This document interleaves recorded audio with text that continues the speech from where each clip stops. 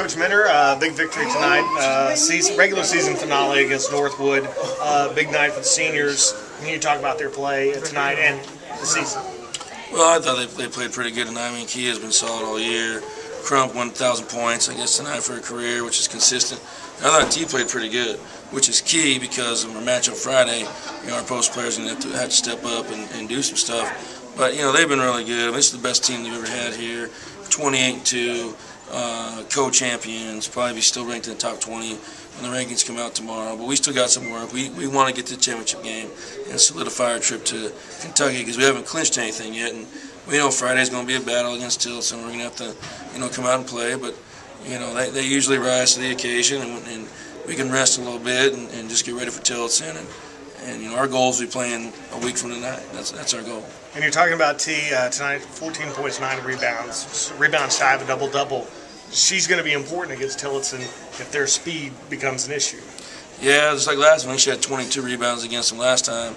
And up there, when we played them, our combination of posts helped us out. But that's the key. I mean, the difference between us and Tillotson is that we got size on them and they don't. But if the speed does become an issue, we should be okay with our speed because that's what we're known for. But the fact that we have never played them with our team fully healthy is a plus. Because last time we played them, we didn't have Crump or Sam Olford. So, you know, Crump brings another dimension to us. So, I'll have to worry about her. 28-2 season, 20-2 in conference. What do you need to do to keep this success going in the postseason? Well, we just got to, you know, I think we got to rebound a little bit better. I think we got to watch our passes. I think we can't get careless. One of the things is, you know, with Wiley and Shreveport being the two closest teams to us, it's like we go 3 weeks without facing somebody at our own level. So we have to continually to practice hard, think about, watch the game, make adjustments, and just play harder. I mean, we're going to have to rebound and defend against Tillotson, and then we'll be fine. I mean, they're not going to stop us from getting shots, but we can rebound, defend, and that's what they do. We got to keep them off the glass. 3 seniors, their last home game tonight, but with 3 seniors, a lot of young players who've stepped up this year, and you got Shay Owens coming back. She's only a sophomore. That's got to send a little fright to the rest of the conference. Yeah, and Mercedes only a sophomore, and Rubio's a freshman. I think she'll be pretty good.